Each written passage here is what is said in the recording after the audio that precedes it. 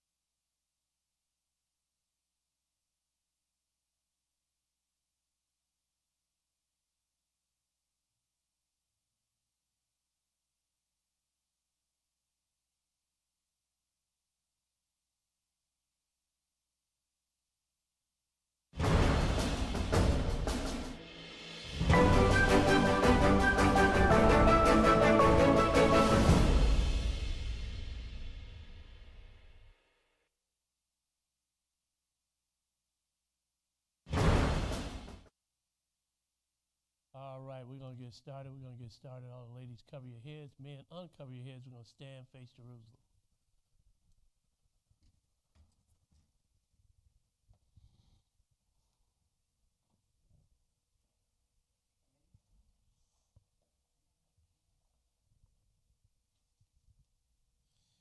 They that trust in the Lord They that trust in the Lord shall be as Mount Zion, shall be as Mount Zion, which cannot be removed, which cannot be removed, but abideth forever. but abideth forever. As the mountains are round about Jerusalem, As the mountains are round about Jerusalem, so the Lord is round about his people, so the Lord is round about his people, from henceforth even forever. from henceforth even forever. For the rod of the wicked For the rod of the wicked shall not rest upon the lot, shall not rest upon the lot of the righteous, of the righteous. lest the righteous put forth their hands Lest the righteous put forth their hands unto iniquity. unto iniquity. Do good, O Lord, Do good, O Lord, unto those that be good, unto those that be good, and to them that are upright and to them that are upright in their hearts. in their hearts. I have read Psalms 125, verses 1 through 4. May the Lord add a blessing to the reading, doing, and hearing of his word. In Jesus' holy and righteous name we pray. Amen. Amen. Hello, everybody. Welcome to Israel's Church of Living God. I'm Brother Rodney, and Brother Mark will be reading today. Happy Sabbath to everybody. The title of the lesson today is, By the Fear of the Lord, Men Depart from Evil. By the fear of the Lord, men depart from evil. See, we used to always say, people don't listen to you until you put a whooping on them. Then they'll listen to you. Well, that's the same thing with the Lord. Men are not going to really listen to the Lord until he comes to put a whooping on them. Then they're going to start listening. And that's what the Lord ultimately is going to have to do to this man. He's going to have to put a whooping on him. Now, let's go first to 1 Samuel. And happy Sabbath to everybody. And for everybody that's joining us via internet, happy Sabbath to you. 1 Samuel, the 2nd chapter, and we're going to pick it up at verse 1. 1 Samuel 2 and 1. When you get it, brother, go ahead and start reading. 1 Samuel 2 and 1. And Hannah prayed and said, My heart rejoiceth in the Lord. My horn is exalted in the Lord. My mouth is enlarged over my enemies, because I rejoice in thy salvation. There is none holy as the Lord. There is none holy as the Lord. Go ahead. For there is none beside thee. Neither is there any rock like our God. Neither is there any rock like our God. Go ahead and read. And we know, everybody knows who the rock is. That rock is Christ, right? Verse 3, go ahead. Talk no more so exceeding proudly. Let not arrogancy come out of your mouth. Go ahead. For the Lord is a God of knowledge, and by him actions are weighed. He is a God of knowledge. See, you can't be ignorant when it comes to the word of God and when it comes to serving this God. You can't be ignorant. You got to have some knowledge. You get the knowledge from the Bible. Let's go now. Let's go to Psalms 96. Psalms 96. 96, and we're going to pick it up at verse 2. Psalm 96 and 2. When you get it, go ahead and start reading. 96 and 2. Go ahead. Sing unto the Lord. Bless his name. Show forth his salvation from day to day. Declare his glory among the heathen, his wonders among all people. Go ahead. For the Lord is great and greatly to be praised. He is to be feared above all gods. See, our God is to be feared above all gods. And I'm going to show you why. He is to be feared above all gods. Well, there's only one God, so.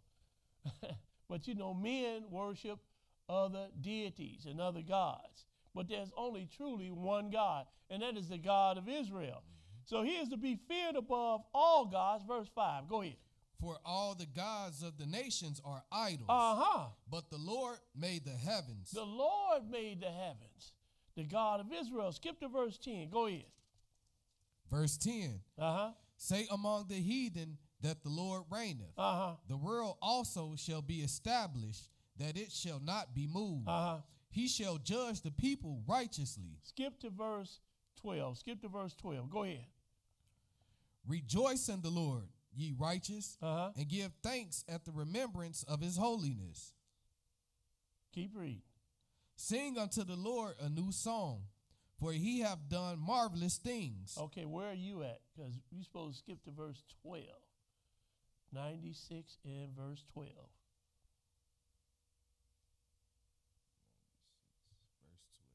Yeah. Let the field be joyful, and all that is therein. Go ahead. Then shall all the trees of the wood rejoice before the Lord, for he cometh to judge the earth. Oh, see, the Lord is coming to judge the earth. This is the God of Israel. He's coming to judge the earth. Go ahead and read. He shall judge the world with righteousness and the people with his truth. Now, so he's coming to judge the world with righteousness. So if you deserve to get punished, then you're going to get punished. But if you don't deserve to get punished, then you won't get punished. But you see what he said? Before the Lord, for he cometh to judge the earth. He shall judge the world with righteousness and the people with his truth. And where is his truth at? It is this word right here, this book. That's where the truth is. It is in this book. His word is truth. That's what John 17 says, right? We're at Genesis. We're going to Genesis, the 6th chapter, Genesis 6. Genesis 6, and we're going to pick it up at verse 5. Genesis 6 and 5. When you get it, brother, go ahead and read. And God saw that the wickedness of man. You know, God came to judge this earth before.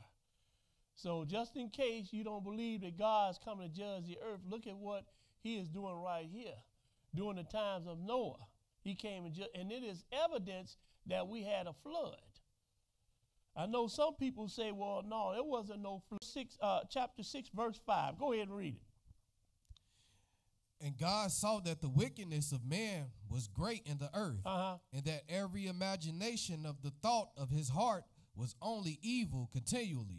So man was evil at this time upon the earth. Go ahead. This is during the time of Noah. Go ahead and read. And it repented the Lord that he had made man on the earth, and it grieved him at his heart. Go ahead. And the Lord said, I will destroy man from whom I have created from the face of the earth, both man and beast, and the creeping thing, and the fowls of the air. For it repenteth me that I have made them. It repenteth me that I have made them. Now, what did the creeping things and the beasts and all, what did they do? They didn't do nothing. They were just there. So the Lord was so mad, I'm going to kill them too. Go ahead and read. Verse 8. But Noah found grace in the eyes of the Lord. So Noah found grace in the eyes. So he had some mercy on Noah. Skip to verse 13. Skip to verse 13. Go ahead. And God said unto Noah, the end of all flesh is come before me, for the earth is filled with violence through them. And behold, I will destroy them with the earth. Now, can you imagine that? The earth is so wicked that God said, you know what? I'm going to destroy all flesh. I'm going to destroy all flesh. This is how wicked men were. But go ahead and read. Verse 14.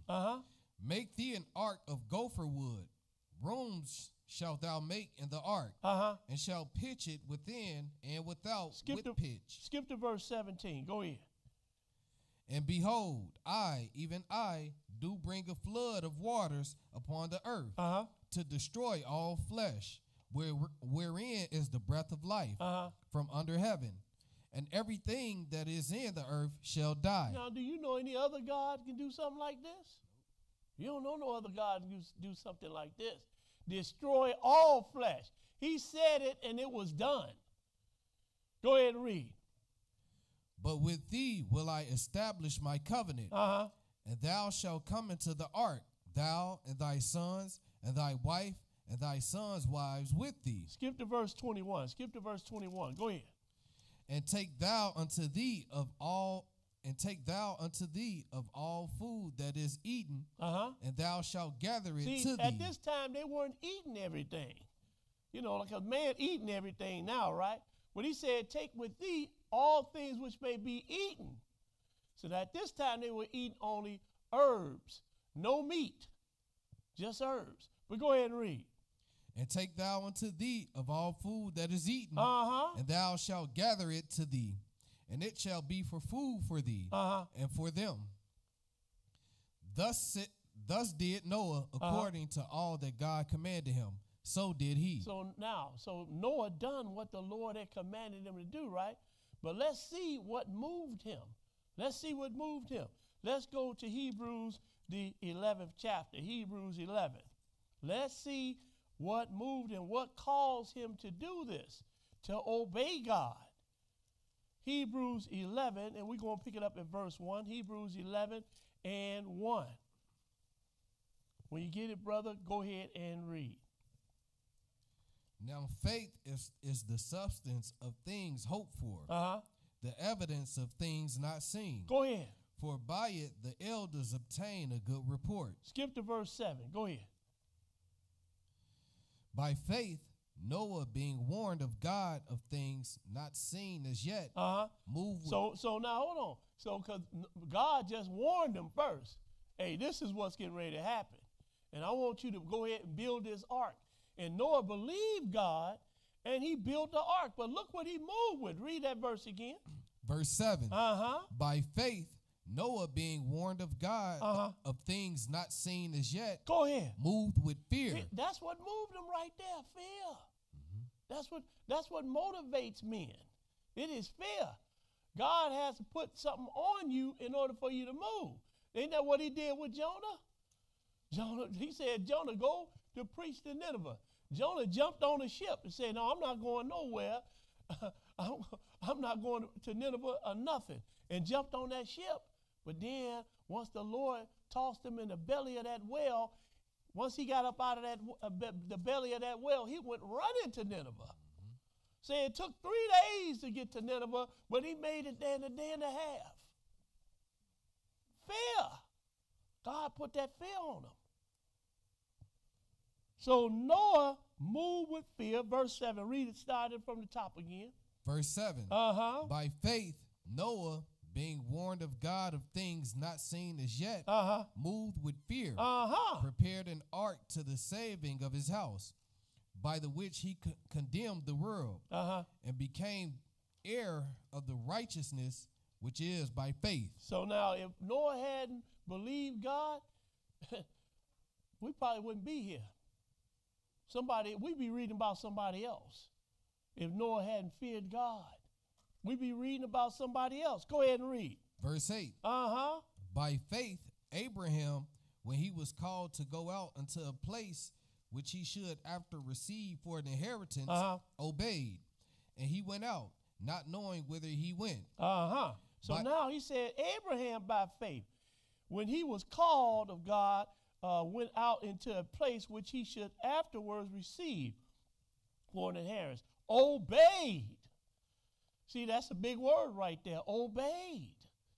And that's what you have to do with God. You have to obey him. Go ahead and read. And he went out, not knowing whither he went. By faith, he sojourned in the land of promise, as in a strange country, dwelling in tabernacles with Isaac and Jacob, the heirs with him of the same promise. Go ahead. For he looked for a city which hath foundations.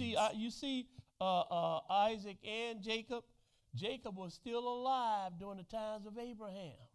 He was still alive. He was about 16 years old at this time. But go ahead and read. Verse 10. For he looked for a city which hath foundations, whose builder and maker is God. Skip to verse 17. Skip to verse 17. Go ahead and read. By faith, Abraham, when he was tried, offered up Isaac. And he that had received the promises offered up his only begotten son. Of whom now look how much faith Abraham had, that he was going to offer up his son unto God. But why did he do this? Go ahead and read. Verse 18. Of whom it was said that in Isaac shall thy seed be called. Accounting that God was able to raise him up. See, that's what Abraham was thinking. Well, if the seed going to be called through Isaac, then if I kill him, God has to raise him up. Because God he's not a liar, so he's got to raise him up. Go ahead and read. Verse 19. Accounted that God was able to raise him up, even from the dead. Even from the dead. Go ahead. From whence also he received him in a figure. Now, let's go back and read about this. Let's go to Genesis, the 22nd chapter. Genesis 22. That is really something. He had so much faith in God that, look, if I do kill my son, the Lord just going to raise him from the dead. That's how much faith he had. But look at what moved him. Genesis 22, and we're going to pick it up at verse 1. Genesis 22 and 1. Because, see, nowadays men don't fear God. But, see, I'm going to show you the prophets, they feared God. The men of God feared God. Genesis 22 and 1. Go ahead and read. And it came to pass after these things that God did tempt Abraham and said unto him, Abraham. And he said, Behold, here I am. And he said, Take now thy son, thy only son Isaac, whom thou lovest, and get thee into the land of Moriah, and offer him therefore a burnt offering upon one of the mountains, which I will tell thee of. Now, how many of us will do this? You know, God come to you and say, look, offer your son up to me. You'll be looking at God like, is there another way we can do this? I got to kill my son? But Abraham thinking, well, if I kill him, he's the son of the promise. If I kill him, then God's got to raise him up from the dead. Go ahead and read. So he didn't give no back talk. He didn't say nothing about, you know, could we do this another way or none of that. He just grabbed his son and took him to the place. Go ahead and read. Verse 3. And Abraham rose up early in the morning and saddled his ass and took 2 of his young men with him. Go ahead. And Isaac his son and clave the wood for the burnt offering and rose up and went unto the place of which God had told him. Abraham, you just, okay, I got to do this. So come on, Isaac. And took 2 other young men with him. He's getting ready to offer up his son to the Lord. Skip to verse 6. Go ahead and read it. And Abraham took the wood of the burnt offering and laid it upon Isaac his son. And he took the fire in his hand and a knife. And they went both of them together. So Isaac, like, something going on here. Wait a minute. Go ahead and read. Verse 7. And Isaac spake unto Abraham his father, and said, My father. And he said, Here am I, my son. And he said, Behold, the fire of the wood. But where is the lamb for a burnt offering? The fire of the wood is here, but where's the lamb for the offering at? Something is funny here. But go ahead and read. Verse 8. And Abraham said, My son, God will provide himself a lamb for a burnt offering. So they went both of them together. And they came to the place which God had told him of. And Abraham built an altar there, and laid the wood in order, and bound Isaac his son. Now Isaac understands now, I'm the offering. I am the offering. Go ahead and read. And bound Isaac his son, and laid him on the altar upon the wood. But how many of us could do something like this? You know, the child that we have watched, you know, from the time that they came out of the womb up until, I guess Isaac must have been about 5 or 6 years old right here, maybe a little older. And now how can you think in your mind to just go ahead and sacrifice him like this? Abraham had so much faith in God that he knew, if I kill this boy, the Lord just going to raise him up from the dead. But how many men could do this, though? How many men could do this? You really have to have some faith in God to do this. But I'm going to show you what else you got to have, too. Go ahead and read. What verse? Verse 10. And Abraham stretched forth his hand and took the knife to slay his son. And the angel of the Lord called unto him out of heaven. Go ahead. And said, Abraham, Abraham. And he said, Here am I. And he said, Lay not thy hand upon the lad, neither do thou anything unto him. No, he had to be like this. I'm getting ready to sacrifice my son to the Lord. Go ahead and read. For now I know that thou fearest God. For now I know that thou fearest God. This is one of the things that moved him. It was fear. It was fear. Read that again. And he said, lay not thy hand upon the lad, neither do thou anything unto him. Go ahead. For now I know that thou fearest God. Now I know that thou fearest God.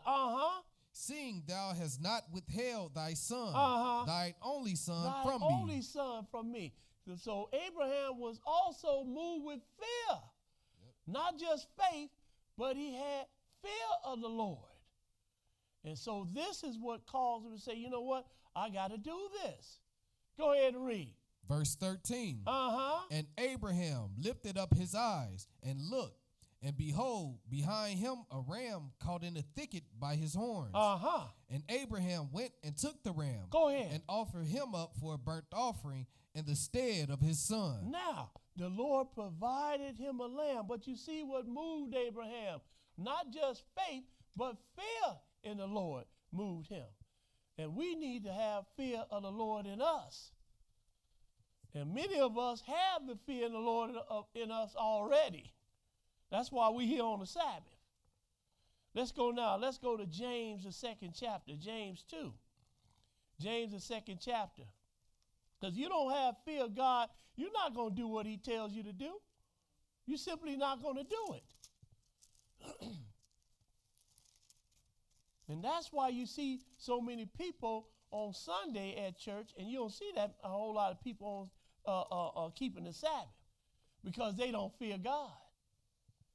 James, the 2nd chapter, James 2, and we're going to pick it up at verse 20. James 2 and verse 20. Go ahead and read. But would thou know, O vain man, that faith without works is dead? See, faith without works is dead. You can say, I got faith all you want to, but if you don't have no works, it means absolutely nothing. Because, you know, we hear the Sunday Christians, they always saying they got faith in God, they got faith in God. But when it comes to works, they deny him. He is denied. Go ahead and read. Verse 21. Was not Abraham our father justified by works? See, he was justified by works. See, he said his works, the works that he did accounted for him. He's like, now I know that thou fearest the Lord. Seeing that thou has, you was getting ready to offer up your son, your only son. I know you fear me now. So Abraham was justified by his works. Read that again, verse 21. Verse 21. Was not Abraham our father justified by works? When he had offered Isaac his son upon the altar? See, when he had offered up his son. When he had offered up his son. Go ahead. Verse 22. Seest thou how faith wrought with his works? And by works was faith made perfect? Now, let's go now. Let's go to Proverbs, the 1st chapter, Proverbs 1. Proverbs 1, and we're going to pick it up at verse 7. Proverbs 1 and 7. See, you have to show your faith by your works, but you have to have some fear of the Lord in order to move. That's what's going to cause you to move. It is the fear of the Lord. Proverbs 1 and 7. Proverbs 1 and 7. Go ahead and read it. The fear of the Lord is the beginning of knowledge. Fools despise wisdom and instruction. See, that's what you are. You are a fool if you don't take into consideration or do the instructions of the Lord. He said, the fear of the Lord is the beginning of knowledge. And so when you start fearing God, then you're going to take on more and more knowledge. And you're going to start not just hearing it, but you're going to start doing it. Because you'll find out the sins that you were doing were exceedingly sinful. And then ultimately you don't want to go into the lake of fire. So you are very wise if you hear this word and you start doing it. See, the ones that some people, they hear this word, but then they won't do it. The wise people hear this word, and then those are the ones that do it. The fear of the Lord is the beginning of knowledge, but fools despise wisdom and instruction. A lot of people don't want to be instructed. They don't want to be instructed. They don't want to be put out. Or, people don't want to be, put out, meaning that, I don't want to do this because it's going to cause me not to go to work today and get that money. Because a lot of people do that. Instead of keeping the Sabbath, they go off to work so they can make that extra money. But when you fear the Lord, you say, you know what? Because I remember a lot of times, a broker would call me and say, well, look, we got this loan for you, and it's going to pay this much. And I said, well, when is it? Well, it's on Saturday. I said, well, I can't do that. Y'all paying good, but I can't do that load. Why can't you do the load? Because it's the Sabbath. I fear God. That's why I didn't do it. Otherwise, I would do just like everybody else do. Go and get that bag. Mess around, get out there, going to get that bag, and then your truck break down or you have a bad accident. Because that's what the Lord will do to you. Especially, don't you know the ones that know better and don't do, that know his word and don't do? The Lord is going to whoop them with many stripes. They know it. They know what thus saith the Lord, but they will not do it. Read that verse again, verse 7. Read it again. Verse 7. The fear of the Lord is the beginning of knowledge. But fools despise wisdom and instruction. Fools despise wisdom and instruction. You see what Mark just called you? Let's go now. Let's go to Proverbs, the 14th chapter. Proverbs 14. Proverbs 14. And we're going to pick it up at verse 16. Proverbs 14 and 16. See, you got some, this takes some courage to do this. This takes some courage, especially when people are at you all the time. Because people are at me, every week somebody is at me about the Word of God. Literally, they are at me every week about the Word of God. You wrong about this, you wrong about that. You know why? Because they don't have no fear of God. That's right. They don't have no fear of God. Proverbs 14 and 16. Proverbs 14 and 16. Go ahead and read it. A wise man feareth and departeth from evil. See, that's what a wise man going to do. He going to fear and he's going to depart from evil. He knows that, hey, man, if I do this, that there's going to be some retribution for this. So what does he do? He departs from that evil that he was getting ready to do. Because you ain't going to tell me that you don't have the mind to say, well, should I do right or should I do wrong? Should I walk righteous before God or should I sin before God? You got that mind. And if you don't, that means you have thrown in the towel already. You're just going to do what you want to do. You're saying skip God. That's what you want to do. You're going to do what you want to do. Go ahead and read, brother. A wise man feareth.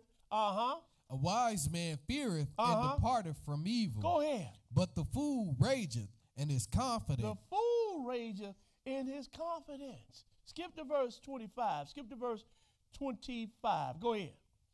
A true witness delivereth souls, but a deceitful witness speaketh lies. You better listen up today. You better listen up. He said a true witness. He does what? Delivereth souls. Delivereth souls. And that's what we come to do. We come to deliver souls. I'm not just out here preaching the word just so I can show you that you don't know nothing than I do. No, I'm trying to deliver souls. So the Lord, I get a feather in my cap, and the Lord say, well, you come on in the back door, Rodney. I don't have to come in the front. You come on in the back door. I'll take the back door. And then, if the Lord don't raise me up in the first resurrection, I'll take the second one. Just as long as he lets me into the kingdom. That's what I'm mainly concerned about, winning souls. Go ahead and read. A true witness delivereth souls, but a deceitful witness speaketh lies. Go ahead. And the fear of the Lord is strong confidence. The fear of the Lord is strong confidence.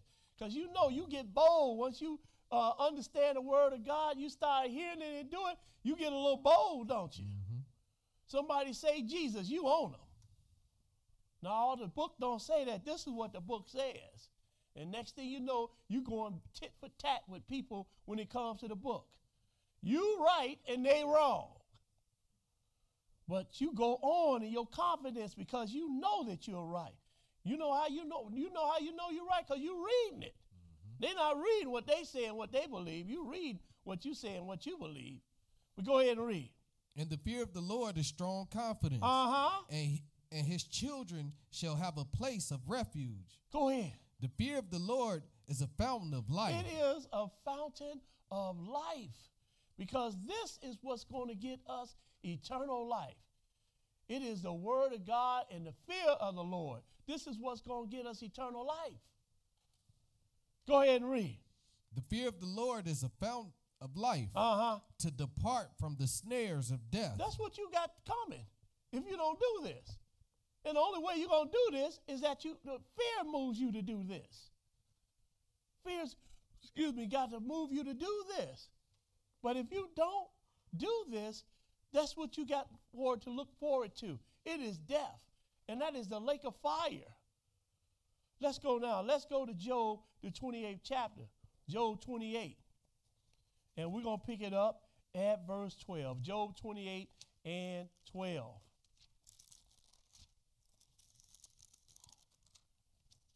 Because Job understood about fearing the Lord. He understood this. Job 28, and we're going to pick it up at verse 12. Go ahead and read it. But where shall wisdom be found? And where is the place of understanding? Man knoweth not the price thereof. See, man don't understand the price thereof of wisdom. Because wisdom is going to get you eternal life. But men don't understand this. Go ahead and read. Neither is it found in the land of the living. The depth saith, it is not in me. Now this is what the deep says, what the sea says. The wisdom is not in me. You're not going to find it here. The depth saith, it is not in me. And the sea saith, it is not with me. Go ahead. It cannot be gotten for gold. It cannot be gotten for gold. So you can't even buy wisdom with gold. Go ahead and read. Neither shall silver be weighed for the price thereof. It cannot be valued with the gold of Ophir. It cannot be valued with now that's supposed to be the best gold right there, the gold of Ophir. I wish I could find it where it is so I can get me some of it. But go ahead and read.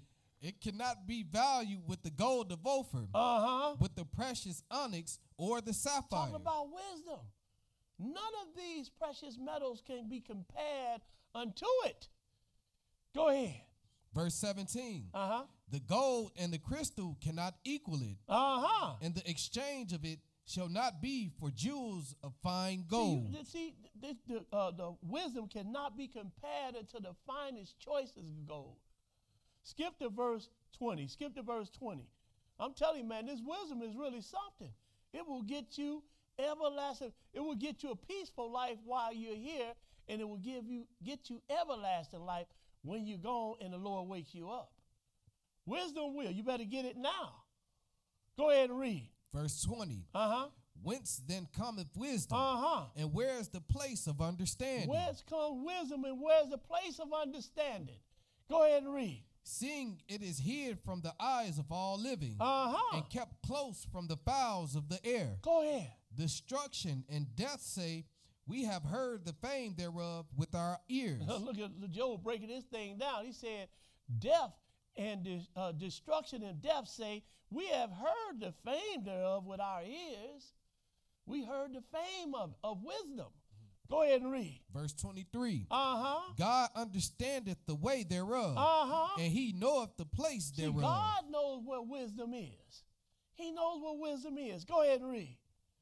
For he looketh to the ends of the earth, and seeth under the whole heaven. Skip to verse 28. Skip to verse 28. Go ahead. And unto man he said, behold, the fear of the Lord, that is wisdom. the fear of the Lord, that is wisdom. Go ahead and read. And to depart from evil is understanding. And when you depart from evil, that is understanding. Because many of us, we were out doing our thing, running the streets. I know I was. But then when this word dropped on me, I had to depart from that life. I had to leave that life alone. I had to leave that life alone and start walking in the word of God. I feared God and departed from evil. Now, let's go to Psalm 104. Psalm 104. Psalm 104. And many people that have come into the word of God were hardened criminals, doing all type of things out there in the street. But then, once the word of God hit them, it changed their whole lives. Changed their whole life. And this is what happens to many of us. Psalm 104, and we're going to pick it up at verse 31. See, the proof is in the pudding. You know how you used to be. Every man and woman knows their own self, right? You know the things that you used to do and the things you used to say and how foul your mouth used to be. But once the word of God hit you, then all of that went away. And so we see the changes in ourselves. But we see the changes of ourselves because of the word of God. And we feared the Lord because we knew that if we didn't stop our wicked ways, that God was going to bring retribution upon us. We are at Psalm 104 and 31. Psalm 104 and 31. Go ahead and read it. The glory of the Lord shall endure forever. The Lord shall rejoice in his works. He looketh on the earth, and it trembleth. He toucheth the hills, and they smoke. See that? He said, he looketh on the earth, and it trembled. And he toucheth the hills, and they smoke. Even the earth understands the fear of the Lord. Even the earth. Skip to verse 35. Skip to verse 30. See, man don't understand. I'm going to show you, even the devils, they fear the Lord. But this man, he won't fear God. Skip to verse 35. Skip to verse 35. Go ahead and read. Let the sinners be consumed out of the earth. Ooh. Don't you know this is what the Lord is coming to do? Consume the sinners out of the earth. He's coming to destroy the sinners out of the earth. And if you're one of them, you better change your ways. And you better get with the God of Israel. Read that again. Verse 35. Let the sinners be consumed out of the earth. And let the wicked be no more. Go ahead. Bless thou the Lord, O my soul. Praise ye the Lord. Man, we are so blessed to be here. Amen. We are so blessed to be here and to hear the word of God. Because the ones that have passed away already, if they were wicked or sinners, the Lord is going to wake them up and kill them again with the lake of fire. But if you have been hearing the word of God and you've been doing it, you are truly blessed. You don't realize how blessed you are. Now, let's go to Daniel, the 4th chapter, Daniel 4. Now, over here in Daniel, Nebuchadnezzar, he was speaking about the God of Israel and Daniel's God, but he didn't fear him. He had no fear in him. Let's see what the Lord done to him. Because God is the one who set up kings and bring them down. He is the one who maketh rich and maketh poor. God is the one. Daniel 4, and we're going to pick it up at verse 1. Daniel 4 and 1. When you get it, brother, start reading. Nebuchadnezzar, king unto all people, nations, and languages. See, the Lord had made him ruler over all the earth. at this time. Said Nebuchadnezzar the king unto all the people and nations and languages, that dwell in all the earth, peace be multiplied unto you. See, because Nebuchadnezzar, like I said, he was a world ruler. And he was a world ruler. Daniel had already told him that he was going to be a world ruler. And he wanted, just like he told the Greeks that they were going to be world rulers. What was his name? Alexander the Great. He was going to be a world ruler. And he was a world ruler. I mean, that Alexander the Great, he was really something, man. But he was a world ruler set up by the God of Israel. Wasn't just any God that set him up. The God of Israel is the one that set him up. But now we're looking at Nebuchadnezzar, the first world ruler. God set him up. Go ahead and read. Verse 2. I thought it good to show the signs and wonders that the high God had wrought toward me. Go ahead. How great are his signs, and how mighty are his wonders. Now this is Nebuchadnezzar saying this. This is Nebuchadnezzar saying this. So he knew about the God of Israel, but he didn't fear him. Go ahead and read. How great are his signs, and how mighty are his wonders. His kingdom is an everlasting kingdom, and his dominion is from generation to generation. Now this is Nebuchadnezzar saying this. Yep. His kingdom is an everlasting kingdom, and it's his dominion from generation to generation. Go ahead and read. Verse 4. I, Nebuchadnezzar, was at rest in my house and flourishing in my palace.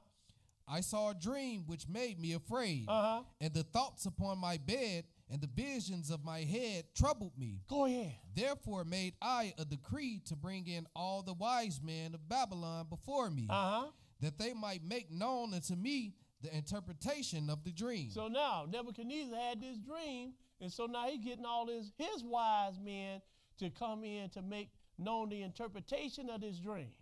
But they couldn't do it. Go ahead and read. Verse 7.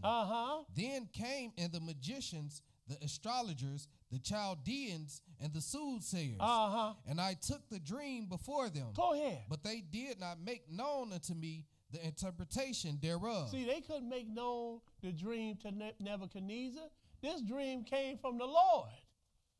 So they didn't understand this. But Daniel did. Go ahead and read.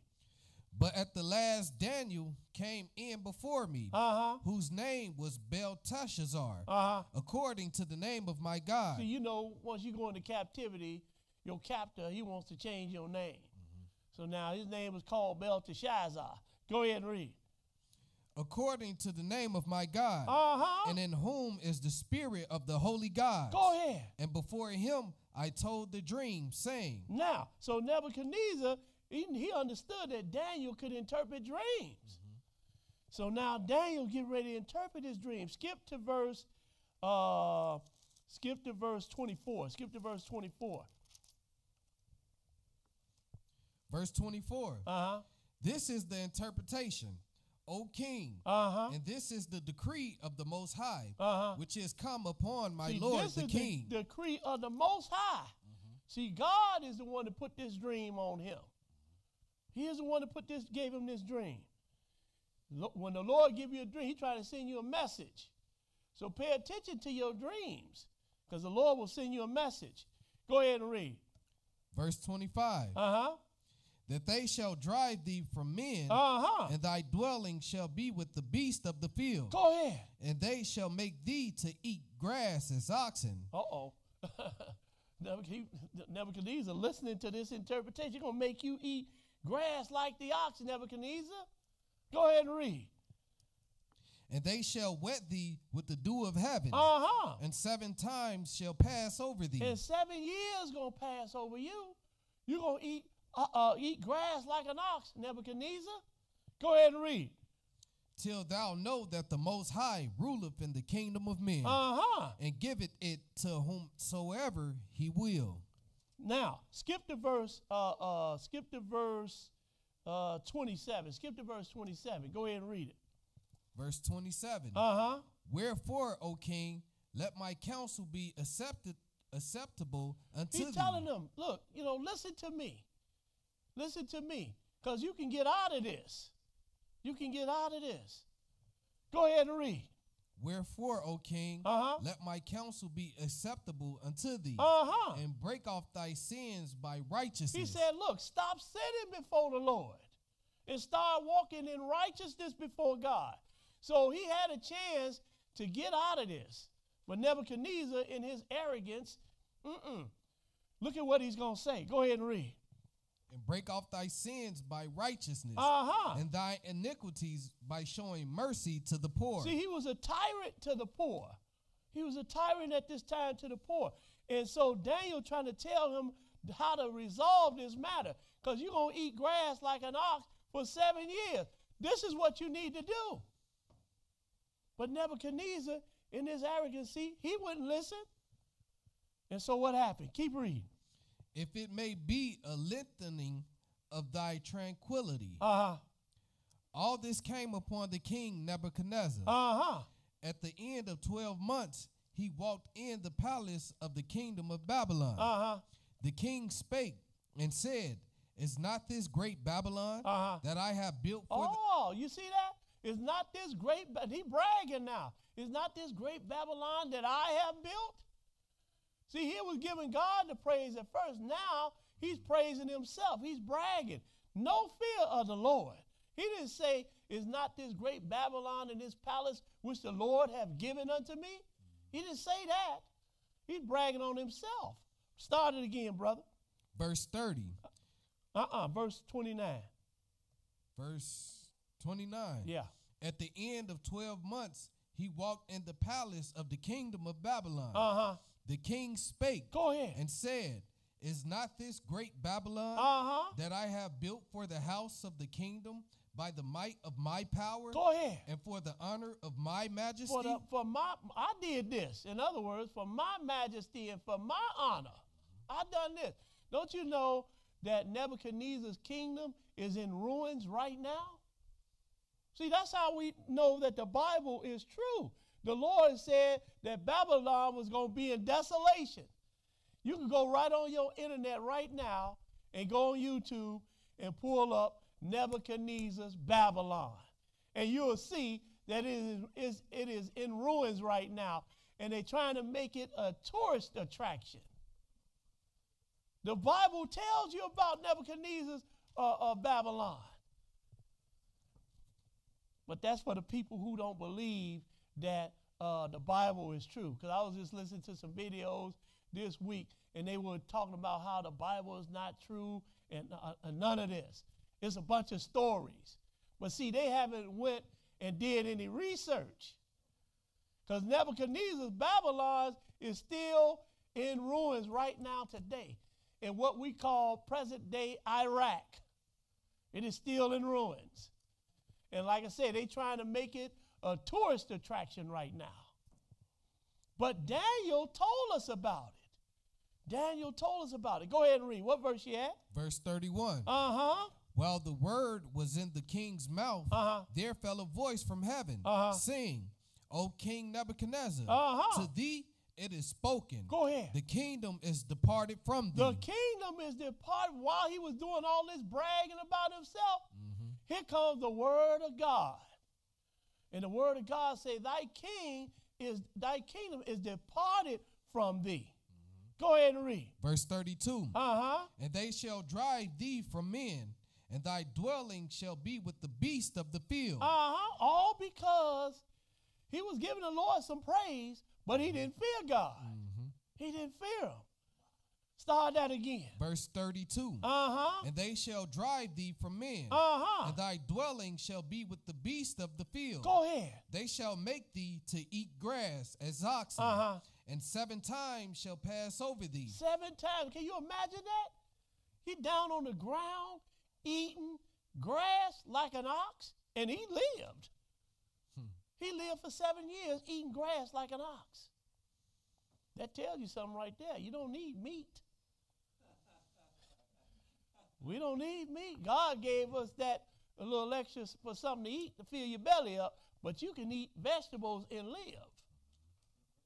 You don't need, you can eat grass. See how strong the gorillas are? Do they eat any meat? Nope. They don't eat no. They eat fruit and vegetables. But anyway. Go ahead and read. What verse are you? Middle of 32. Start it over. 32. Uh-huh. And they shall drive thee from men. Uh-huh. And thy dwelling shall be with the beasts of the field. Go ahead. They shall make thee to eat grass as oxen. Uh-huh. And 7 times shall pass over thee. Uh-huh. Until thou know that the Most High ruleth in the kingdom of men. Until you know that the Most High ruleth in the kingdom of men. You're going to know this. Could have put them on the ground for 1 year. Lord said, no, 7 years. You're going to eat grass like an ox. What happened? Go ahead. Verse 33. The end of 32. Okay, go ahead. High ruleth in the kingdom of men, and giveth it to whomsoever he will. Go ahead. 33. Uh-huh. The same hour was the thing fulfilled upon that. Say that same hour. He just fell down on his hands and knees and started eating grass like an ox. Now tell me that ain't power. That is power. Now you got a king now. A king. A world ruler. He ruling the world at this time. God said, look, you're going to find out who actually ruling this world. It is me that is ruling, not me. I'm just saying the Lord. It is I that rule this world. And you talking about this world ruler dropped down on his hands and knees and was made to eat grass for 7 years like an ox.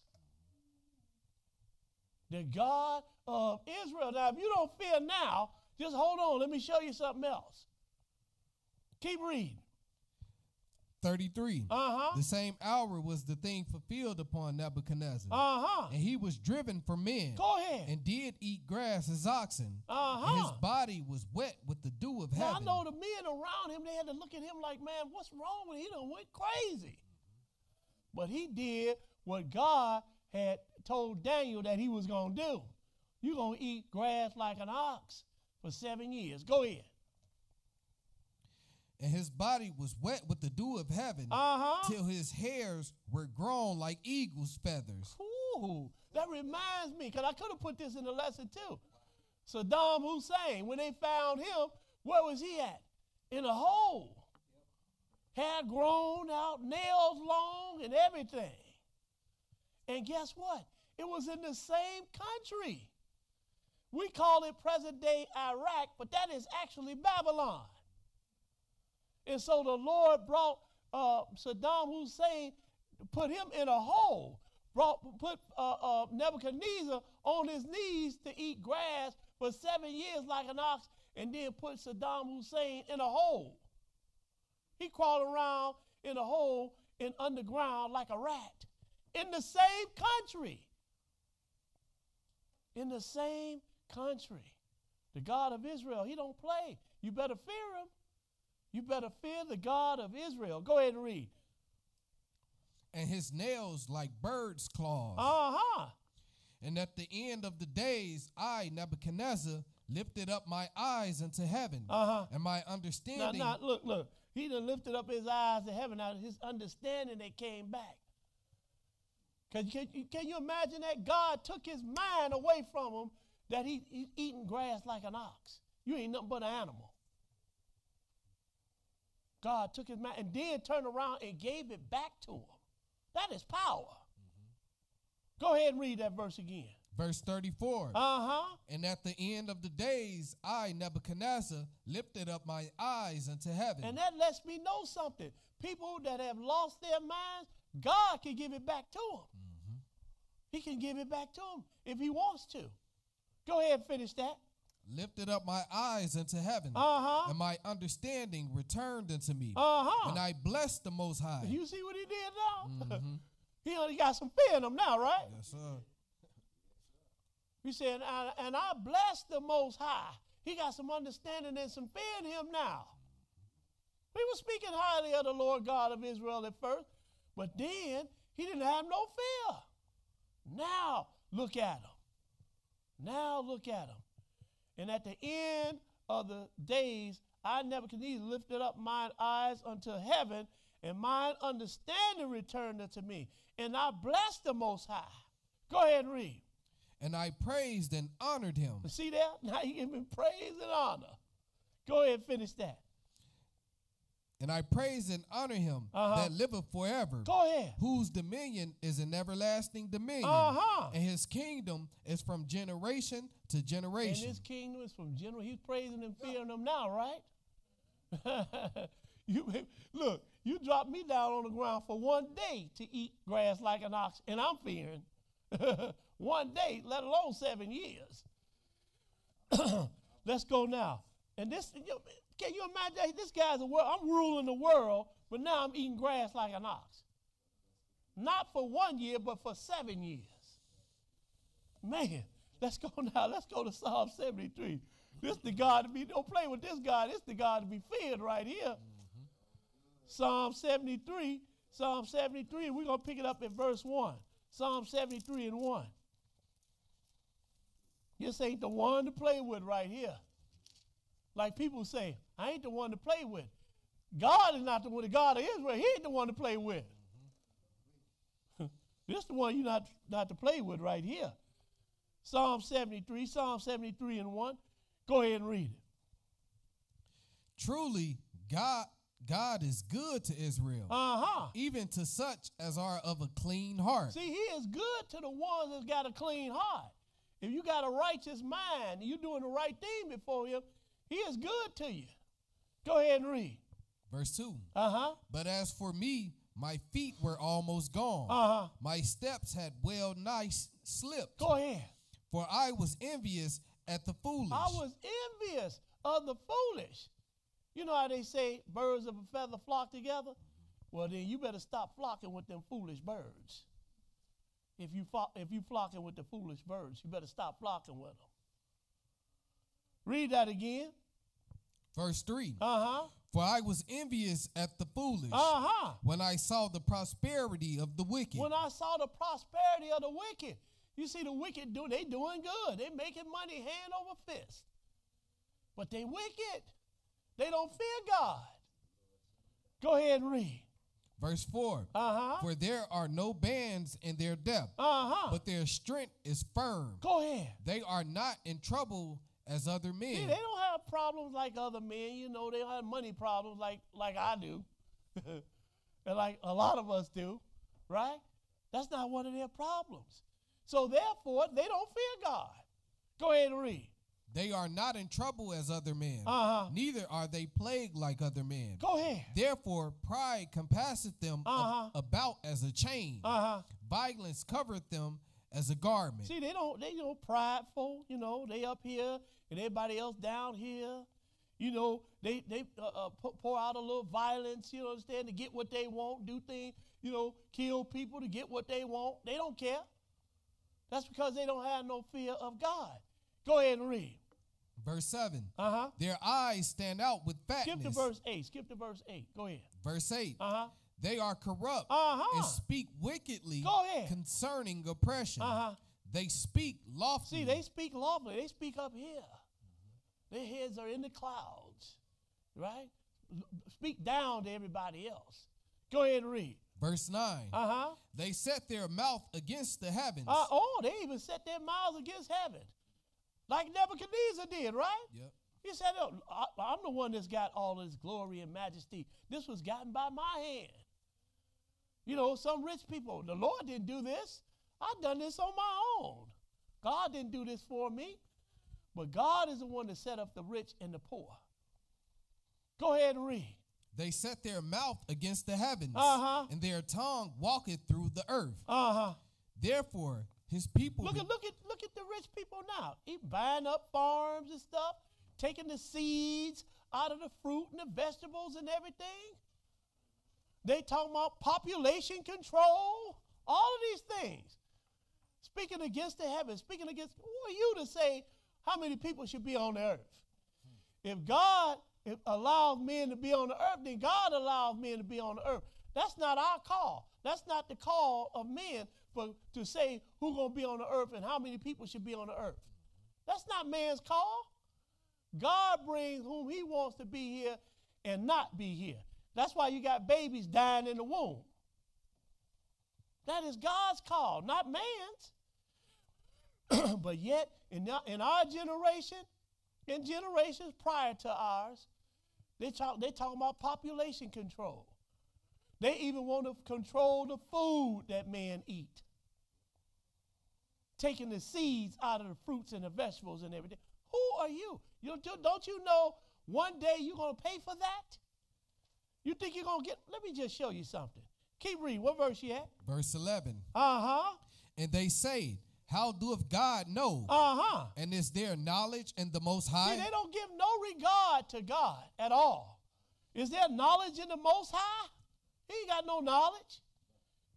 Go ahead and read. Verse 12. Uh-huh. Behold, these are the ungodly who prosper in the world. Oh, now you know who the Lord really talking about, the ones that's prospering in the world. He said, these are the ungodly. These are the now watch it now, because you got some big ministers that have prospered too, right? But you see what the God just called them, what he had the psalmist to call them, the ungodly. Now watch out now, because he's not just talking about the rich people that don't worship God. He just talking to the rich people that say they worship in God. Talking to them too. Go ahead and read. Read that verse again. Verse 12. Uh-huh. Behold, these are the ungodly who prosper in the world. Go ahead. They increase in riches. They increase in riches. They increase. Not just the ones that don't believe in God, but the ones that say they believe in God as well. They increase in riches. Go ahead and read. Verse 13. Uh-huh. Verily, I have cleansed my heart in vain and washed my hands in innocence. Skip to verse 17. Go ahead. Verse 17. Now David is watching all of this. He's seeing how the rich people, how they prosper and everything. He envious of it. But there is a punishment that's going to come to these people like this. There's a punishment one day they got coming.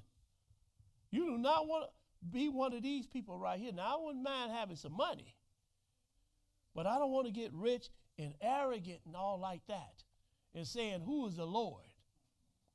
Go ahead and read. What verse? 17, right? Verse Go 17. ahead. Until I went into the sanctuary of God, then understood I therein. Oh, see, when he went into the house of God and heard the word, he understood what their end is going to be now. So now I'm not so envious now. First he was envious, right? Now he's not so envious. Read that again. 17. Until I went into the sanctuary of God, then understood I therein. Now I understand what their end is going to be. So I don't want to be one of these. Go ahead and read. Surely thou didst set them in slippery places. Thou castest them down into destruction. Ooh. See what's going to happen to the rich? The ones that's not rich, and they're not rich towards God, they're going to be cast down into destruction. Go ahead and read. How are they brought into desolation? As in a moment. Go ahead. They are utterly consumed with terrors.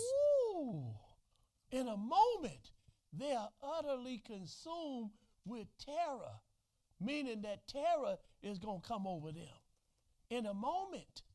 Think about that for a minute. I'm doing good, everything going, I'm on my yacht and everything. Now that yacht hits a big rock. Now you consumed with terror. You get ready to go under. The God of Israel, he don't play. See, you think, men think that they doing good and they prospering in the world and I got all this money and God is the one that's doing this for God is the one that's going to take it from you too. Don't you know? Well, I ain't going to even talk about them. I'll be ready to talk about the people on the Titanic. You had a lot of rich people on there, right? People that had prospered and, doing good at that time. But then they hit that big rock. That was it for them. Didn't have no fear of the Lord. Didn't have no fear of the Lord. Go ahead and read. What verse you at? Verse 20. Uh-huh. As a dream when one awaketh, so, O Lord, when thou awakest, thou shalt despise their image. So he said, as a dream when one awaketh, right? Let's go now. Let's go to Job, the 7th chapter. Back up to Job, the 7th chapter. Because the Lord, he will terrorize you in your dream. He will terrorize you in your dream. And you be like, man, I need to wake up from this. You ever had that dream where you were falling? And then you had to wake up? Job 7 and 13, Job 7. Who you think was doing that to you? The Lord. Job 7 and 13, Job 7 and 13. When you get it, brother, go ahead and read. When I say, my bed shall comfort me, my couch shall ease my complaint. Look, I'm getting ready to lay down and get me some sleep. I said that last night. It was a long day yesterday. I'm getting ready to go. When I go, I'm getting up under the covers. So you think when you get ready to go to bed that, hey, man, I'm getting ready to get me some sleep. I'm going to wake up. I'm going to be refreshed in the morning. I'm going to get up, and I'm going to do it all over again, right? Go to work and, enjoy my day, because yesterday was a beautiful day, right? It started off, it was real warm and everything and all of that. My granddaughter graduated yesterday. Next thing you know, here come that chill. I told my daughter, put on your jacket, but she wouldn't put it on. And she was one of the ones out there freezing. But anyway, go ahead and read, brother. Verse 14. Then thou scarest me with dreams. Oh, then thou scarest me with dreams. Go ahead and read. And terrifiest me through visions. Ooh, and terrify me through visions. Because this is the Lord right here. He will do that to you. He will terrorize you in your dreams and show you visions that will terrify you. See, this is the God of Israel. You understand who we are dealing with. He will come to you in your dream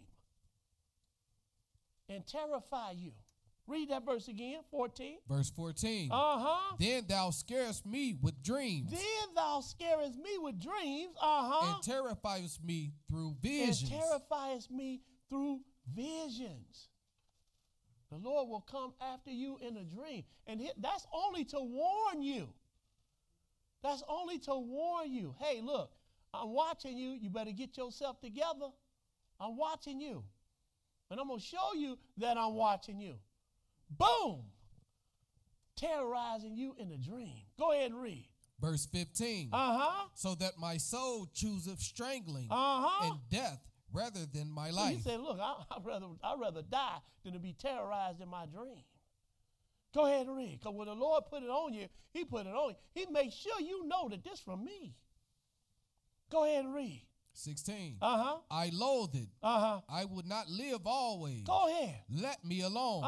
For my days are vanity. Now, let's go now. Let's go to 2 Corinthians, the 5th chapter, 2 Corinthians 5. Because they understood this, that the Lord, he will terrorize you. They understood this. Men now, they ain't worried about no God. That's the last thing on their mind is God. 2 Corinthians 5, 2 Corinthians 5, and we're going to pick it up at verse 10. 2 Corinthians 5 and verse 10. Go ahead and read. For we must all appear before the judgment seat of Christ. That's enough to terrorize you right there. Everybody's going to stand before the judgment seat of Christ.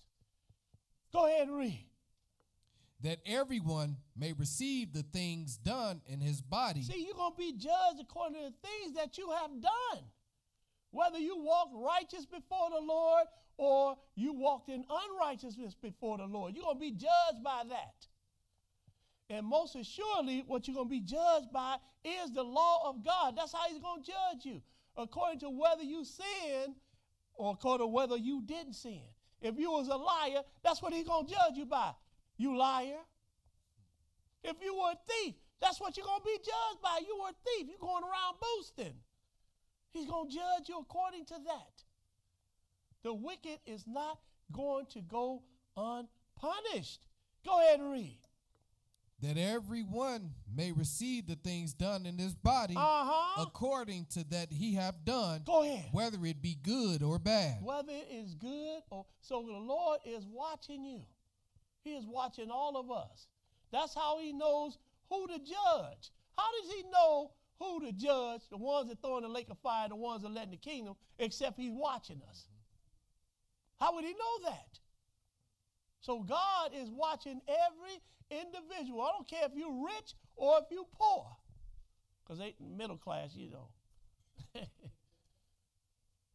Go ahead and read that next verse. Verse 11. Knowing therefore the terror of the Lord. Knowing therefore the terror of the Lord, because he will terrorize you. He will come to you in your dream or while you're walking down the street. You can be sitting in your car. He'll terrorize you in your car. Knowing therefore the terror of the Lord, we persuade men. We persuade men. We try to tell men, look, this is what thus said the Lord. You're supposed to keep the Lord's Sabbath. You're not going to heaven. You're going to the grave when you die, and you're going to be there until the first or the second resurrection. Because we know the terror of the Lord, so we persuade men, But we are made manifest unto God. And I trust also are made manifest in your consciences. Now. Let's go to James, the 2nd chapter, James 2. We're going to read one verse right here, verse 19. James 2 and 19. The Lord don't play, man. He will come to you in your dream, whether you're walking down the street, you in your car.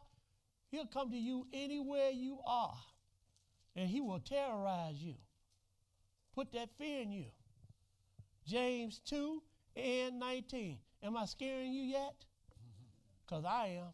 Because I was putting this lesson together. I'm like, man, the Lord, he is something else, boy. James 2 and 19. You do not want to cross the God of Israel. James 2 and 19. Go ahead and read it. Because if you do good, he'll do good to you. Don't get it twisted now. If you do righteous before the Lord, he will do good unto you. He will bless you. But if you cross him, it's going to be hell to pay. James 2 and 19. Go ahead and read it. Thou believest that there is one God. Thou doest well. Go ahead. The devils also believe and tremble. Ooh, the devils believe and they tremble. This man ain't got sense enough to tremble at the word of God. He don't have sense enough to tremble at God. But the devils, see, they know what's going to happen to them. They done heard the book and read the book and all that. They know what's going to happen to them. They know what their end is going to be. That is the evil angels, the devils. They know what their end is going to be. Thou believest that there is one God, thou doest well. The devils also believe and tremble. Now let me show you how much they tremble. Let me show you. Let's go, well, first before we go there, I'm going to bring this in. Then we're going to get back to the devil and them trembling. Let's go to Zephaniah first. Zephaniah, the 3rd chapter. We're going to get back to the devils in just a second. Zephaniah, the 3rd chapter, and verse 8. Zephaniah 3 and 8. Because remember we read earlier that God is coming to judge the world?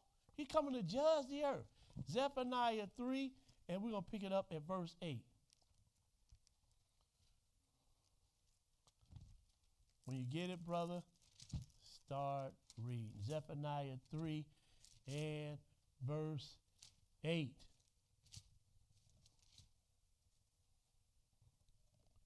Hear now, O Joshua, the high priest. Zephaniah 3. One book back.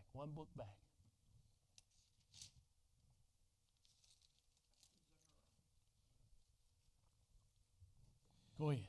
Therefore, Wait ye upon me, saith the Lord. Wait upon me, saith the Lord. Go ahead and read. Until the day that I rise up to the prey. Who is the prey? That is the wicked. That is the prey. It is the wicked. What is he going to do? For my determination is to gather the nations, that I may assemble the kingdoms. Go ahead. To pour upon them my indignation. Ooh. This is what the Lord is ultimately coming to do. To pour out his wrath upon the nations. That's enough to fear. That's enough to fear right there. He said, therefore wait upon me. He's talking to the righteous. He said, therefore wait upon me, said the Lord, until the day that I rise up to the prey. For my determination to gather the nations, that I may assemble the kingdoms, to pour upon them mine indignation. Even all my fierce anger. Go ahead. For all the earth shall be devoured with the fire of my jealousy. Ooh. All the earth shall be devoured with the fire of my jealousy. Go ahead, verse 9. For then will I turn to the people a pure language. See, I just want to put a time on it, just so you know that this is future right here. He said, for then will I turn to the people a pure language, that they may all call upon the name of the Lord, to serve him with one consent. And this is at the coming of the Lord. He's going to turn the people to a pure language. We all are going to be speaking the same language. Right now, everybody's talking different languages. But at this time, everybody will be speaking the same language. And they're going to be talking about the God of Israel. That's what they're going to be talking about. Let's go now. We're going back to the devils. I want to bring you here for a reason. But let's go back to the devils. Let's go back to the devils. Because he said the devils, they believe God and tremble, right? Let's go now. Matthew the 8th chapter. Matthew the 8th chapter. And we're going to pick it up at verse 28. Matthew 8 and 28. Now, you know, man don't have sense enough to tremble before the God of Israel. But the devils, they got sense enough to tremble because they know what their end is going to be. Man doesn't understand what his fate is going to be if he doesn't serve the God of Israel. He don't understand that. Matthew 8 and 28. Matthew 8 and 28. Go ahead and read. And when he was come to the other side and to the country of the Gergesenes, there met him two possessed with devils, coming out of the tombs, exceeding fierce, so that no man might pass by that way. So now here come two men, a man that right here possessed with devils. Go ahead and read. And behold, they cried out, saying, go ahead. What have we to do? Now they speaking through this man now. What have we to do? What have we to do with thee, Jesus, the Son of God? Art thou come hither to torment us before the time? Ooh, see, they had some fear. They had some fear. These are devils right here. They had some fear. They said, what have we to do with thee, O Jesus, Son of God? Have you come to torment us before our time? They had some fear of the Lord. Because they know what their fate is. They know what their end is going to be. And it is torment. It is the lake of fire. They know this. I'm going to show you. Go ahead and read. Verse 30. And there was a good way off from them an herd of many swine feeding. Go ahead. So the devils besought him. So the devils, now they petitioning the Lord now. They ask, what, can you do us this favor? So the devils besought him, saying, If thou cast us out, suffer us to go away into the herd of swine. If you're going to cast us out, can you cast us into the herd of that swine over there? Now, you know, everybody know in here that swine, that's an unclean animal. He didn't say, can you cast us out into those lambs over there? Because, you know, people got to eat them lambs. So can you cast us out into that swine over there? Now, look how merciful Jesus is to these devils right here. Look how merciful he is to them. Read it again, Brother Mark. 31. So the devils besought him. Now they petitioned, they begging him like, you know, Can you do us this favor right here? See that herd of swine? Can you cast us out that herd of swine right there? Go ahead and read. So the devils besought him, saying, if thou cast us out, suffer us to go away into the herd of swine. And he said unto them, go. You see how merciful the Lord is, even to the devils. So how much more merciful is he to men?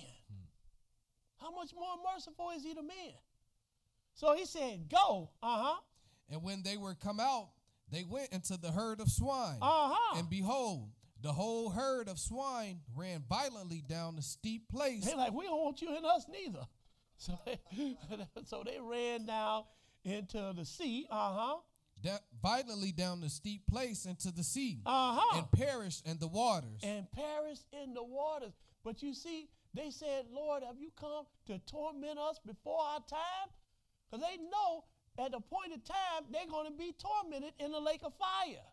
They know this. Men not this smart. Men are not this smart. They don't understand that they are one day going to be tormented in the lake of fire. Let's go to Revelations, the 20th chapter. Now, this is the number one devil right here. This is the devil. Revelations 20:1, Revelations 20:1. Let me show you something. He's not that bad, like everybody try to make him out to be. Satan is not that bad. People try to make Satan out to be, bad like God, or, he in competition with the Lord. Ain't no competition with God and Satan, or the Lord and Satan. Revelations 20. Let me show you.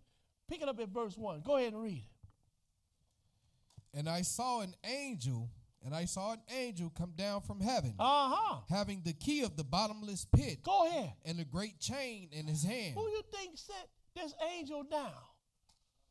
It is God. He is the one who sent this angel down. And I saw an angel come down from heaven, having the key of the bottomless pit and a great chain in his hand. Now, what is he going to do with this chain? Go ahead and read. And he laid hold on the dragon, that old serpent, go ahead, which is the devil and Satan, and bound him 1,000 years. Ooh, bound him with a chain. He probably, let me go. You ain't going nowhere.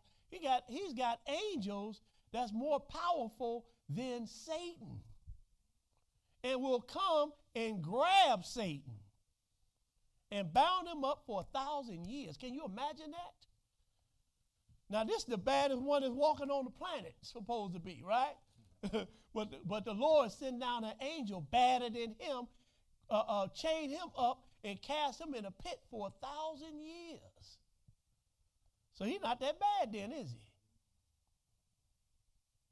Go ahead and read. And cast him into the bottomless pit, and shut him up, and set a seal upon him, that he should receive the nations, that he should deceive. Wait a minute, he can't get out this pit he was in? I thought he was so bad. Lord, lock him up, and you're going to be there for 1,000 years, and that's where he's going to be when the Lord decides to let him go. Verse 3 again. And cast him into the bottomless pit, and shut him up. Go ahead. And set a seal upon him, that he should deceive the nations no more, till the 1,000 years should be fulfilled. And after that, he must be loosed a little season. But who's going to let him out, though? The Lord is going to let him out. Had that angel go on down there, let him out the pit, take the chains off of him. But guess what Satan's going to do? He's going to roam the earth again, and he's going to deceive men again, as the sands cover the sea. But he's going to be bound for 1,000 years. Man has this time to get himself together. He got this time to get himself together without no interference from the peanut gallery, from Satan, in other words. No interference. Now I know you can get yourself together, because now you don't have Satan to be putting them messages in your head that you can go off and sin against the Lord. But we're going to come back to this in 1 minute. Let's go to Luke, the 10th chapter. We're going to come back to Satan in a minute. Luke, the 10th chapter. Luke 10, and we're going to pick it up at verse 17. Luke 10 and 17. See, the devils, they tremble at the Lord. They fear the Lord. But men, they don't fear the Lord. Although we have read that God is coming to judge this earth. He is coming to judge this earth. And men, they understand that around the corner is some impending doom. They understand it, but still they go on with their daily lives and don't fear God at all. Men know, because you see that it's a show that used to come on called Doomsday. I don't even know if it still come on or not. It's called Doomsday. Men know that it is an impending doom right around the corner. They know this. But yet they still don't fear God. Luke 10 and 17. Luke 10 and 17. Go ahead and read it. And the 70 returned again with joy, saying, Lord, even the devils are subject unto us through thy name. See, the devils are subject unto man through the name of Jesus. Through the name of Jesus. You can say, get thee behind me, Satan, and he will leave you. Go ahead and read. 18. And he said unto them, go ahead. I beheld Satan as lightning fall from heaven. Ooh, who's the one who kicked him out? The Lord is. The Lord is the one that kicked him out. See, he ain't bad. Not only did the Lord kick him out of heaven, but he's going to lock him up for 1,000 years. But I'm going to show you ultimately where he's going. Go ahead and read. 19. Behold, I give unto you power to tread on serpents and scorpions. Go ahead. And over all the power of the enemy. And nothing shall by any means hurt you. Go ahead. Notwithstanding in this rejoice not, that the spirit are subject unto you. That the spirits are subject unto you. See what he just called Satan? A spirit. And this is what devils are. They are spirits. And what are spirits? They are angels. Go ahead and read. But rather rejoice because your names are written in heaven. Now, let's go to Jude, the 6th verse. Jude, the 6th verse. And we're picking it up at Jude, the 6th verse. It's only one chapter right before Revelations. Jude, the 6th verse.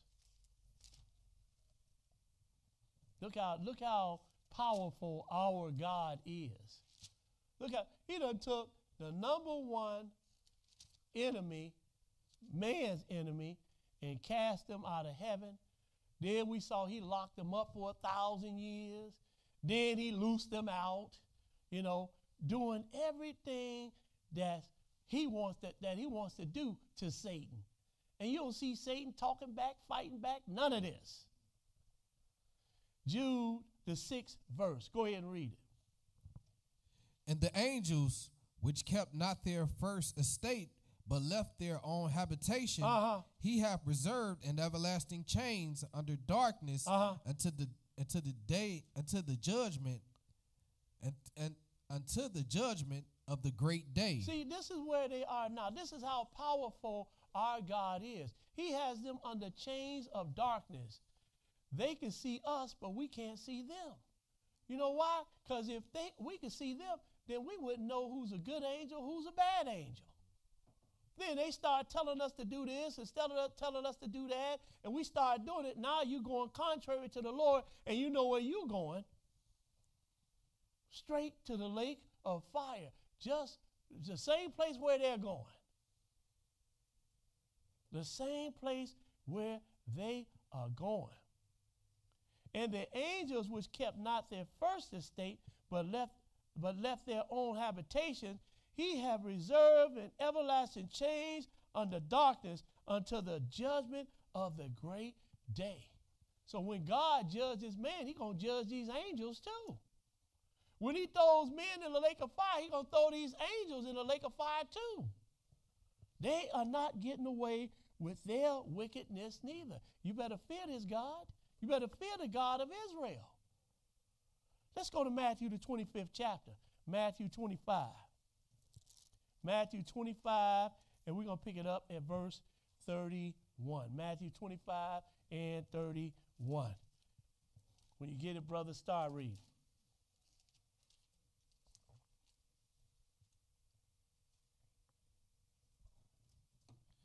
When the Son of Man shall come in his glory, and all the holy angels with him, go ahead. Then shall he sit upon the throne of his glory.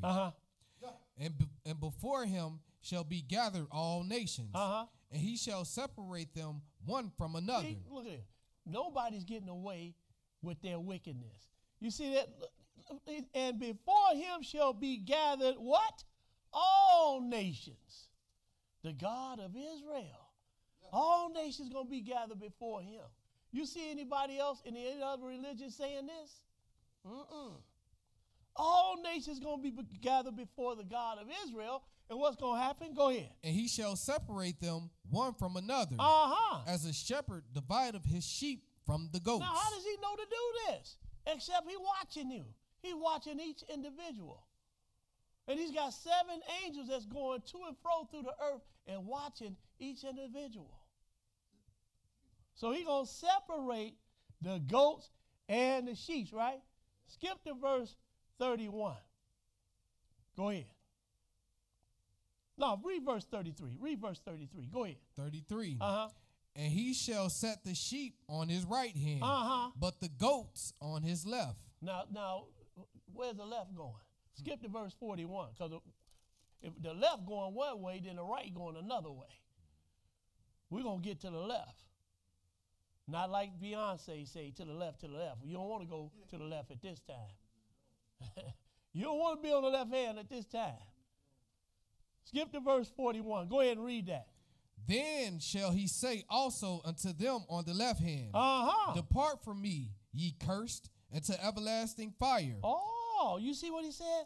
Depart from me, ye everlasting, depart from me, depart from me, ye everlasting, ye cursed, unto everlasting fire.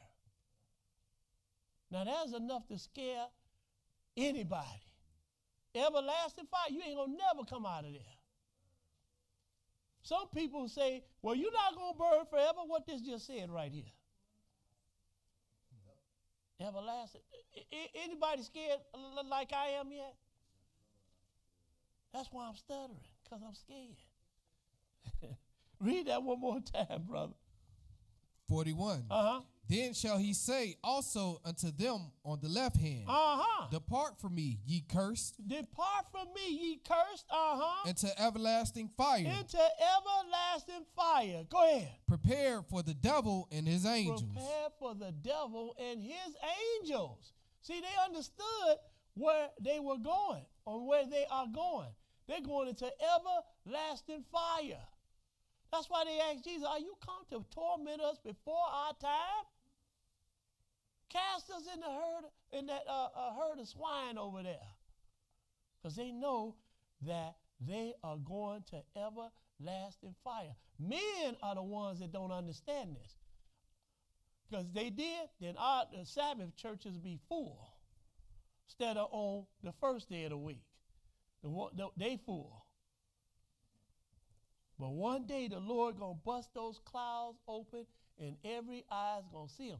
Then men are going to fear. Then they're going to fear. Those things that the Israelites were teaching is true. The God of Israel, he actually exists. Let's go to Revelation. Let's go back to Revelation 20th chapter. Let's see what's going to happen to Satan. Revelation 20. And we're going to pick it up at verse 10. Revelation 20, we're going to read that one verse, verse 10. Go ahead and read it. Revelation 20 and verse 10. And the devil that deceived them was cast into the lake of fire and brimstone. You see what's going to happen to Satan? He's going, did you see him say, no, I'm not? You didn't hear him say that, did you? You heard him talk in other words, in other scriptures when he was talking to Jesus, right? Do you hear him saying anything right here? Read that again. And the devil that deceived them was cast into the lake of fire and brimstone, where the beast and the false prophet are. Go ahead. And shall be tormented day and night forever and ever. Ooh. Going to be tormented day and night forever and ever. So much for the people say, well, you're not going to burn forever. What book are you reading? You better get your head in this one right here, because you must be reading some other book. Let's go now. Let's go to Daniel, the 6th chapter. We got 2 more. Daniel, the 6th chapter. And Daniel pretty much summed it up right here. Daniel 6 and 25. Daniel 6 and 25. He summed it up right here. Daniel 6 and 25. When you get it, brother, go ahead and read. Then King Darius wrote unto all people, nations and languages. Then King Darius wrote unto all people, nations and languages that dwell in all the earth. Now Darius right here, he was a world ruler. He was a world ruler. Now look at what he's writing to all the nations. Go ahead and read. Peace be multiplied unto you. I make a decree. I make a decree. This is a law. I make a decree, that in every dominion of my kingdom, men tremble in fear before the God of Daniel. Ooh. Somebody need to let the people know this now. Need to let the nations know this now. I make a decree that in every dominion of my kingdom, men tremble and fear before the God of Daniel. Fear before him. And I'm making that decree now. You better fear before the God of Daniel, the God of Israel. Go ahead and read. For he is the living God. He is the living God, and steadfast forever. Go ahead. And his kingdom that which shall not be destroyed, and his dominion shall be even unto the end. He delivereth and rescueth, and he worketh signs and wonders in heaven and in earth. Go ahead. Who have delivered Daniel from the power of the lions. He have delivered Daniel from the power of the lions. Now, let's go now. You better fear before the God of Daniel, and that's the God of Israel. Let's go now. Let's go to Proverbs, the 8th chapter. Proverbs 8. We got one more after this. Proverbs 8, and we're going to pick it up at verse 13. Proverbs 8 and 13. Go ahead and read it.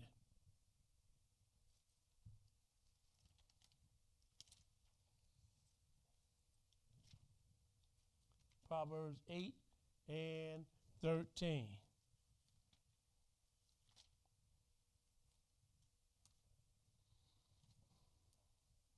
We got one more after this. Proverbs 8 and 13. Go ahead. The fear of the Lord is to hate evil. The fear of the Lord is to hate evil. That's the fear of the Lord. When you stop sinning before the Lord, then that's when you're showing some fear towards the Lord. When you stop sinning before him. So he said, read it again. The fear of the Lord is to hate evil. The fear of the Lord is to hate evil, pride and arrogancy, and the evil way. Pride and arrogancy. Because you got a lot of men that are prideful and arrogant. And he said, and the evil way, and the froward mouth do I hate. And the froward mouth do I hate. Let's go to Proverbs, back up to Proverbs, the 3rd chapter. This will be last. Proverbs 3, and we're going to pick it up at verse 7. Proverbs 3 and 7. Go ahead. Be not wise in thy own eyes. Fear the Lord. Go ahead. And depart from evil. Don't be wise in your own eyes. Fear the Lord and depart from evil. Go ahead and read. It shall be health to thy navel, and marrow to thy bones. So he said, it shall be health to thy navel and marrow to thy bones. So you're going to be healthy. This is a healthy thing to fear God. And there you have it. By the fear of the Lord, men depart from evil. Thank you. Now we're going to have the reading of the announcements. Grace and peace to our brothers and sisters here at the Israel's Church of the Living God Learning Center. If this is your first visit, we hope you'll come back and worship with us again next Sabbath. There is no eating or drinking in the sanctuary with the exception of water. Brothers and sisters, please adhere to the dress code of the Israel's Church of the Living God. Brothers, please remove any head covering upon entering the building. Do not wear sleeveless shirts, fleece jogging pants, shorts, tight-fitting pants, or any other revealing attire. Please wear belts if necessary. Sisters, you must have a head covering. This is required. Hats, scarves, etc. Do not wear pants, shorts, skirts, midriffs, or see-through blouses, mini dresses, mini skirts, halter tops of any kind, revealing splits, tight-fitting, or cleavage revealing attire. Please wear modest apparel only. We have Bible and scarves available for visitors. If you use a Bible or scarf that belongs to Israel's Church of the Living God, please return it prior to leaving. You can visit our Facebook page at Israel's Church of the Living God to watch our Sabbath lessons and view another page from my notebook by Pastor Russ live every Wednesday. And you can also post questions or comments. All questions will be answered according to the Bible. Click the Facebook like button to see our daily posts in your news feed. You can also subscribe to our YouTube channel at ICOTLG567 to view recorded Sabbath lessons. In an effort to expand the church ministry, we have established the building fund. You can make your secure donations or payments online using our PayPal account at israelschurch.org. Or you can send your donations to the attention of ICOTLG at P.O. Box 8933, Waukegan, Illinois 60079. We thank you for your past contributions and hope for your continued support. Free will donations are welcome and appreciated. Israel's Church of the Living God Learning Center's address is 1225 Elmwood Avenue, Waukegan, Illinois 60085. Prayer and spiritual counseling. If you need prayer or spiritual counseling, give us a call at 847-636-4792 or 847-246-4421. Or you can see Brother Tyrone or Brother James. Baptism and online viewers. For our online viewers, we would like to connect with you. And if you would like to be baptized, please contact us at 847-636-4792 or 847-246-4421. Sabbath lunch. If you bought a lunch, you and your family are welcome to eat in the lunchroom. Holy days. For a list of holy days for 2024, please visit our website at israelschurch.org. The Feast of Pentecost begins Saturday, June 15th, and ends Sunday, June 16th at sundown. Service will be Sunday, June 16th at 1:30 p.m. Come join us. Live Q&A every Thursday night at 7 p.m. All questions will be answered according to the scripture. The phone number is 605-313-4166, and the code to type in is 196899, followed by the pound sign. We started a Friday night prayer line. All are welcome to join this conference call. Please call at 6:55 p.m. and we'll begin promptly at 7 p.m. The phone number is 605-313-4166, and the code to type in is 196899, followed by the pound sign. Please share this lesson with your family and friends on YouTube, Facebook, TikTok, and Instagram. Finally, brothers and sisters, please continue to pray for one another. These are today's Sabbath announcements. We're going to have a short meeting afterwards, after class. We're going to have a short meeting. We're going to talk about the feast, the Pentecost, and we're going to get the menu together. So all the feast committee hang around. All right, don't try to get up out of here. All right, we want to remind everybody to pray for our brothers and sisters that are sick and shut in, okay? All right, let's stand, face Jerusalem, close out.